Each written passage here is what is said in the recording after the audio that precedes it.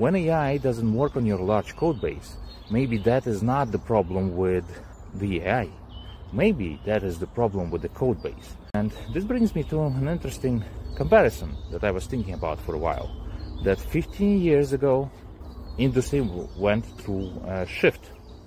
And as a result of this shift came out so-called mobile-first development.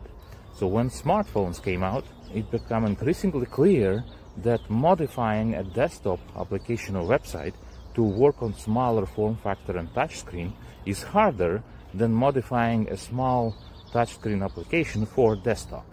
This gave rise to mobile-first development, where you first create a mobile app and then adapt it to desktop.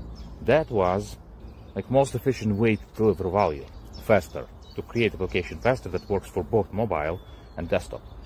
And I do think that now we are entering an age of AI-first development, where teams that build repositories that are friendly to AI are actually the teams that are gonna be delivering more value faster.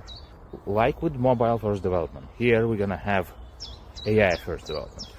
And you can have a code base written from ground up to play nice with AI, so AI can work with it and update it.